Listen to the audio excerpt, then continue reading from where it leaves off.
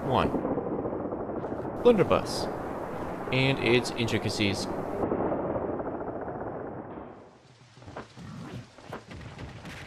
Hello pirates and scallywags alike, and welcome to the first of many parts of a series of uploads where I, Smithers, aim to go over how to execute and utilize KingKRool's more advanced techniques.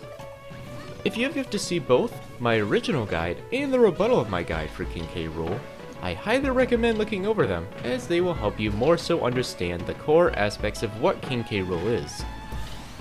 This level of understanding is highly recommended before proceeding, lest you missing the direction of many of the following techniques. They will also serve as a needed transition as to how this character functions in a typical match of Super Smash Bros. Ultimate than this video would. If you're all up to speed though, or are curious to know what a technical King K Rool looks like, you've come to the right place. Alright, ye buccaneers, avast ye eyes and ears to better ye use of thine blunderbuss.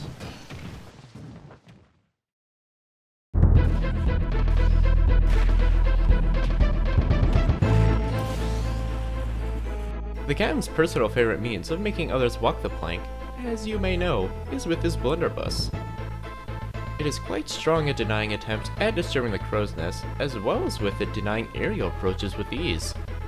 So what better way to start explaining this tech than with one that is both easy to execute and benefits one of Blunderbuss's aforementioned primary uses. Let's get started on showcasing why King K Rool is more technical than anyone saw coming.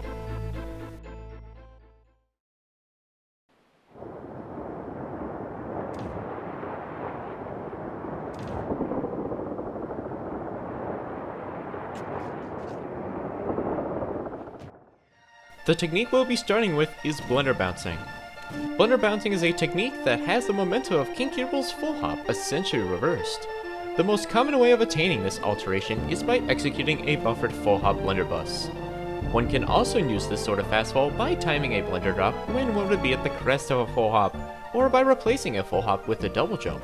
This technique would be predominantly integrated alongside one's typical denial of the airspace around King K Rool, amongst his other tools.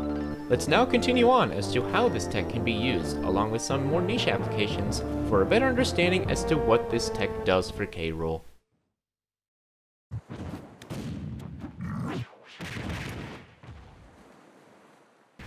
Blunder bouncing is a momentum altering tech that makes attempts to air-to-air King K Rool when the croc tries to use blunderbuss from a full hop more difficult. This is true because K Rool isn't forced into clank lag in any form when the cannonball is clanked with, and that he then zips away to then catch a landing with the inhale of the blunderbuss, dash attack, dash grab, or some other anti-air / get off me option.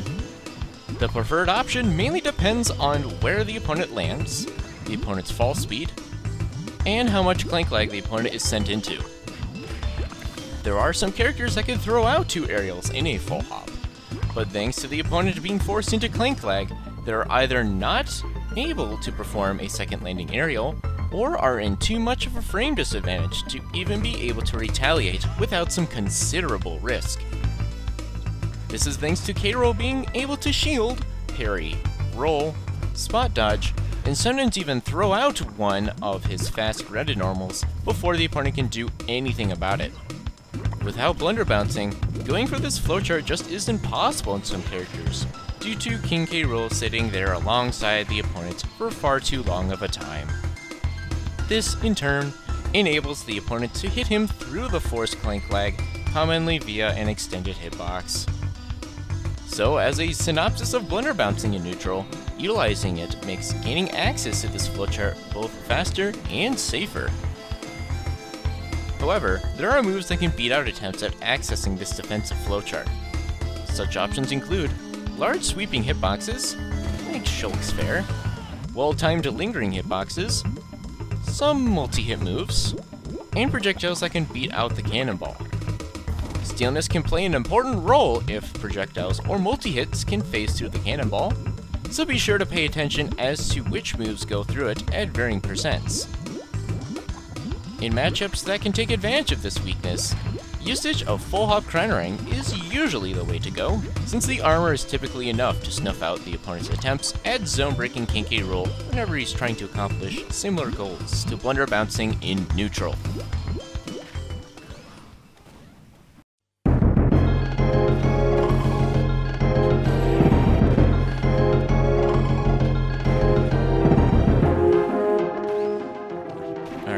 You know how his technique works in neutral, but what about how it's used to keep your opponents overboard? Allow me to introduce you to how to go on the offense with blunder bouncing. Ledge trapping with blunder bouncing is mainly characterized by trying to be more ambiguous in the ledge traps surrounding Blunderbuss. This can be attained by appearing to go for the usual weight on a nearby platform into a blunder drop fair, but instead executing a blunder dropped blunder bounce midair via a double jump. This bait is mainly applicable against characters that have a big enough disjoint to beat out fair, the blunderbuss's suction, and or if the opponent is well acquainted with the timing to slip an attack between the put away of the blunderbuss and the incoming fair. One can also try to time a blunder drop at the spacing where the suction can catch 3 options at once, them being neutral get up, roll, and get up attack, faster if one feels that the opponent is feeling desperate at the ledge and is going to pick one of those get up options. You are unlikely to get this off without a call out, however, since fair accomplishes the same task with less risk, and blunderbuss can be too slow for the likely scramble situation you may find yourself in when needing to use this. There is also the niche application of performing an IDJ blunder bounce to land on a platform, just as one would start descending, that grants the user to then perform the immediate pseudo fastfall, or to wait and react like usual. A knowledgeable K Rool player, however, will likely go for this not for the ability to blunder drop, but to land on the platform a few frames further into blunderbuss, and or snapping to a platform to then be able to drop through it faster when desirable. Do note that performing an IDJ blunder bounce is necessary to land on them reliably with a technique. The only stage that sees use in tournaments which doesn't follow this rule, however, is Lilat, so at least there's something good about that stage. Upon executing blunder bouncing off the very plank you sent your opponent off of, a Kremlin can opt to go for a mix-up tree that consists of an air dodge to ledge, double jump up air back on stage, the inhale of the blunderbuss, or, if utilizing the jump from ledge, any double jump aerial back on stage. All of these are strong options that can either pull off an edge guard, maintain advantage, or possibly snuff out reversal attempts. Heck, you can even chase the opponent to then go for immediate aerial attack if you're feeling adventurous. This tree can be gone for while both facing towards and away from the stage, each with their own strengths and weaknesses. The center of such decision making lies on determining how the opponent likes to get to the ledge. Just be sure to use this as a mix-up against less explorable characters off stage, else risk needlessly losing stage control. K Rool has a massive lingering dare and nair to lean back on, so don't feel too pushed to use this over them at times. For juggles, this tech doesn't present many desired outcomes. There are, however, a few situations that give blunder bouncing consideration when putting the opponent in this situation. As one may expect, utilizing the cannonballs to air the opponent isn't a bad option, thanks to similar reasons why it's strong in neutral. Burst in vertical momentum allows for one to disengage while denying the airspace above K Rool. It does leave one vulnerable from directly above, so be sure to make use of this if the opponent is not directly above you, and or about to send K Rool into a scramble situation. One can also use this to force certain landings via the claimed space, i.e. constraining the opponent to do something, else succumbing to the cannonball itself.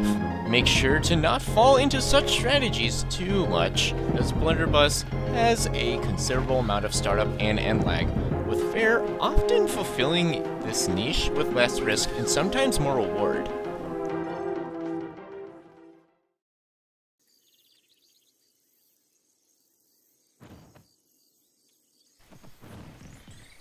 Next up on Blunderbuss's tech is vacuum delay. This is a technique that has the vacuum of the blunderbuss, well, delayed, such that it comes out at a later timing than it otherwise would if a special input is held. This stagger can be executed via delaying the input between frames 44 to 63, making the window go all the way to the second to last frame of the move's animation. Do keep in mind that the inhale itself comes out 7 frames after the input, which makes the window effectively 51 to 70. As a result of the tech's attributes, it will serve as a strong tool to break up the pace K Rool is appearing to set. This means that in order to use the technique effectively, one needs to be attentive as to how the opponent treats/deals with Blunderbuss. Make sense, recruit? Good. Let's get a move on to its utility, shall we?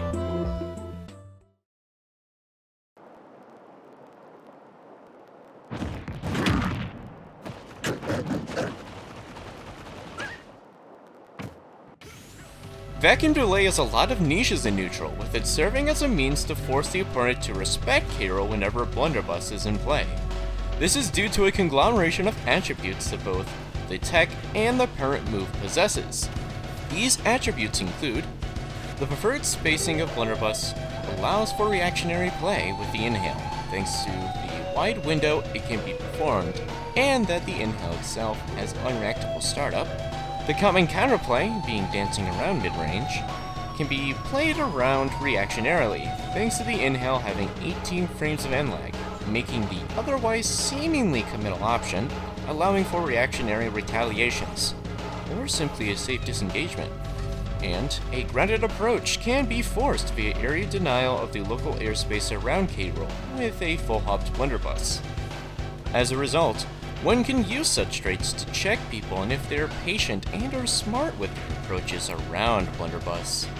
This often coincides with another technique, blunder bouncing, that instigates its purpose, given the ambiguity the committal option often needs in neutral.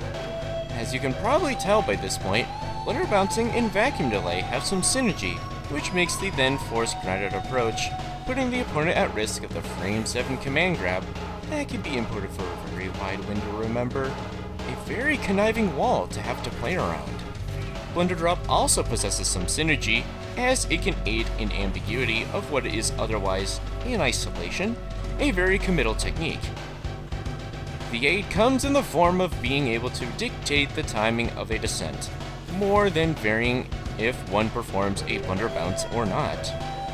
If you for some reason can't tell by this point, vacuum delay is a tech that is used mainly in conjunction with other techniques. Without them, who's going to just run into such a foreseeable option, right? As a general consensus, this technique should be seen as a tool that forces the opponent to have to deal with the threat of. So don't disregard it entirely when the time comes, or spam it.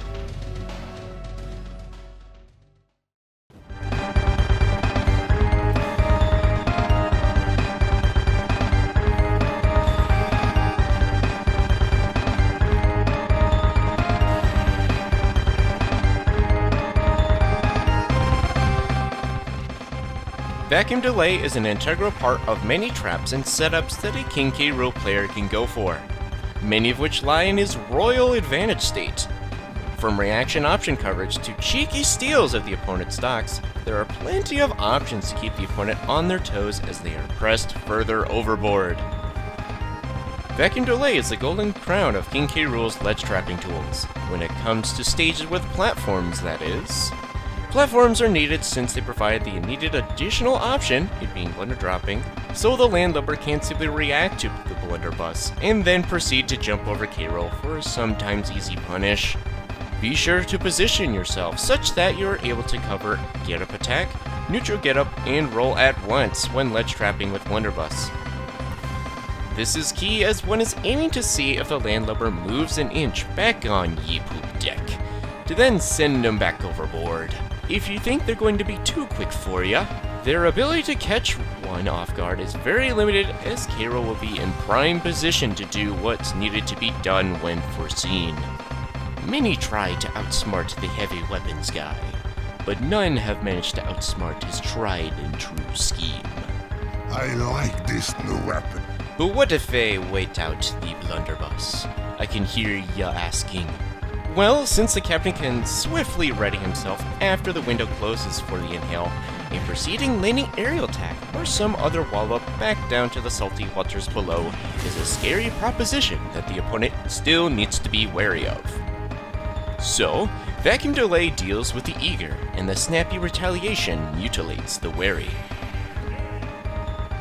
So, you're feeling a bit adventurous, are ye?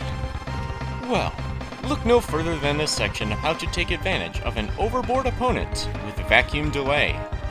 Vacuum delay will be, as previously mentioned, used with the aid of other tech to strengthen and/or widen blunderbusses' otherwise extremely limited niches. Using blunder bouncing along with vacuum delay, for instance, will allow for deeper chases when attempting to edgeguard with blunderbuss. Additionally, reaction option coverage enables one to be ready for when the opponent changes their recovery route after they see the attempted blunder bounce off stage. This is thanks to the window of the inhale being so large that, if performed fast enough, can allow K Rool to both threaten low recoveries with the inhale while simultaneously being able to cover the likely mid-recovery attempt via a veer or stagger by the opponent. This also allows K Rool to swiftly get back to ledge, to then either ledge trap or give the opponent less time to set up a ledge trap on K Rool. Heck, if ye land lubber stalls long enough, one can just go for it again, or go for some other edgeguard method, with the opponent now having very limited options. Be sure one has enough time to set it up, however, or reversal is coming your way. Also, don't just run off and chase him, okay? It's funny, but you'll likely get reversaled there, at least in some regard as well. Juggles with vacuum delay are very ill-advised. Like, why would you do them? I suppose there is the niche of covering some angles of approach with the tech, but if your opponent is allowing you to get away with it, it's more in them for challenging the reactable setup for the coverage tool. Yeah, just don't unless your opponent is bad.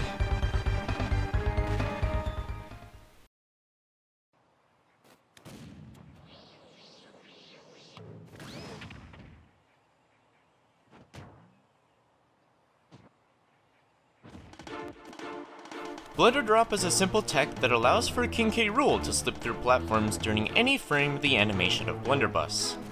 It's simple thanks to it only needing a downward input, as if any other character were dropping through a platform normally.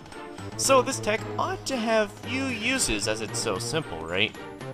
Wrong. This is probably going to be the most used tech by a King K Rool player, as not only is it easy, it has a plethora of niches, and is a core part of many situations that the king would be setting up for. From feints to option coverage, there's often little to no reason not to implement this, at least somewhere in a typical match. You can't use it if there's no platforms though, so I suppose what I just said is irrelevant on those stages, and this whole section for that matter. All the more reason to brawl on stages with platforms. Anyway, let's get on to the utility of the technique, as it is stronger than one may think.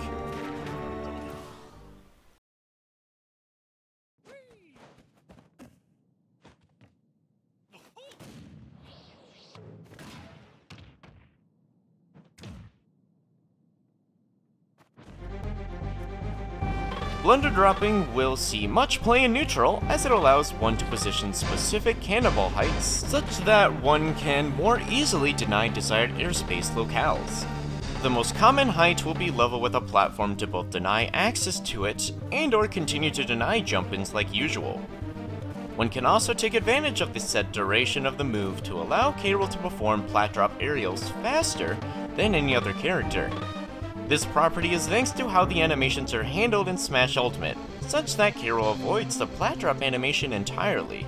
Additionally, the drop through can be buffered during another action, it being Blunderbuss, which is impossible for any other character, except Byleth, I guess? And that one doesn't need to play around the ulterior timings that a typical match may present. So to summate what to aim for, partake in this technique in the event that acquiring the position and or air denial will benefit you. to keep the momentum going and or stunt the opponent's means of accomplishing the same task. Blender Drop as an extension comes down to the situational awareness and weighing the desirability of potential area denial of the blunderbuss along with the proponents of vacuum delay. As a result, making use of the tech here is very contentious as to when one should use Blender Drop in advantage over K Rool's other tools. However, the strength it does have cannot be ignored, for it is too good to simply pass up. Granted, there is at least one platform to use, of course. Let's start off with one area that cannot be ignored and has been abused since ye olden days of King K Rool's meta: ledge trapping. The utility under such a schema is enabled via how much reactionary play can be incorporated, whilst being safe about it. There's also the ability of the blunderbuss to cover every ledge option at once, similarly to K Rool's other common ledge trapping tools. When awaiting the reactable options, the usage of vacuum delay is crucial to make the guessing game of getting off the ledge more ambiguous, along with additional means spelled out prior in this video. Additionally, there is the niche of one performing a blunder bounce with a couple additional mix-ups being enabled, thanks to Blender Drop's execution not being mutually exclusive to the shot of the blunderbuss itself. When applying all these traits together, it's possible to have a massive range of plat drop timings, in addition to how fast one descends through a platform. So to summate what's going on here, Blender Drop is the icing on the cake, so to speak, to what makes Blunderbuss a formidable option with the move's utility and safety. Don't just spam it, of course, as setting up the move is on the slower end of the spectrum, making especially a reset very punishable if the opponent is smart about it. Using Blender Drop as an edgeguarding tool is an even more conditional use case for the tech than if the stage is a platform to begin with. Regardless, one would want to take advantage of what makes it strong as a ledge trap, while properly positioning oneself on a side platform that also hangs near or over the ledge of a stage. Applicable stages would almost exclusively be Hollow's Pokemon League, Town and City, Yoshi's Story, and Northern Cave. Sometimes events may allow the use of hazards on Smashville, allowing for yet another possibility to find use of this tech. However, few if any run hazards on and or Northern Cave, limiting the usage to mainly Kalos Town and Yoshi's. One can also try and implement similar ideas to how Blunder Bouncing can be used for edge guarding too. So trying to go for option coverage routines and or the threat of the vacuum itself can aid in the pursuit of keeping ye poop decks spotless from any filthy landlubbers. Another technique that has only niches in the juggling advantageous substate. Have I mentioned before that K Rool doesn't have that great of a juggling game yet? Yes? Well then, what else am I supposed to put here then? Just don't? But in all seriousness, I guess you can make use of some area denial strategies, with some platform movement to make the guessing game a little more difficult at the expense of a higher level of commitment and or weaker punishes.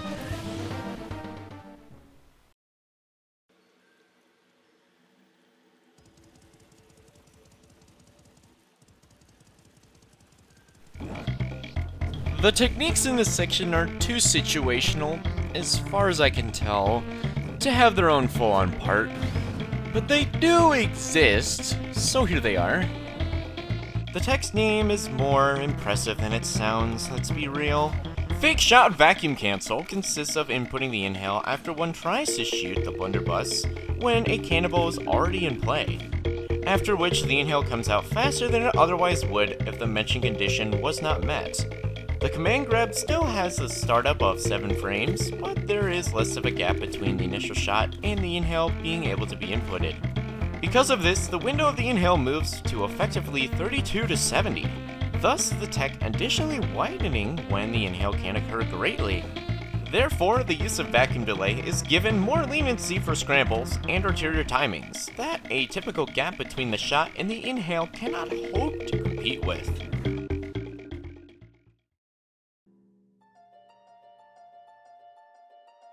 Alright, you've made it to the last tech of the video.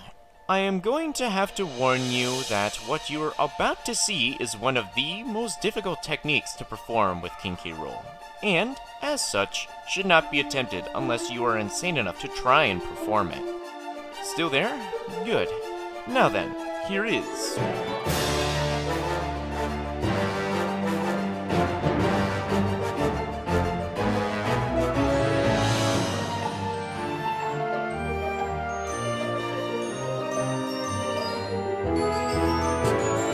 All this tech does is allow one to delay a reshoot by 7 frames. Yeah, that's it. Pretty cool, right? Now you have learned the ins and the outs of ye trusty blunderbuss. Now go out and set sail with confidence, knowing how to best any lily-livered folk you meet at sea. Big thanks to the KingKRool Discord and Plague Von Karma for looking over the guide during production. Links to their stuff can be found in the description. Oh yeah, like and sub if you want to see more stuff from me. Okay, bye.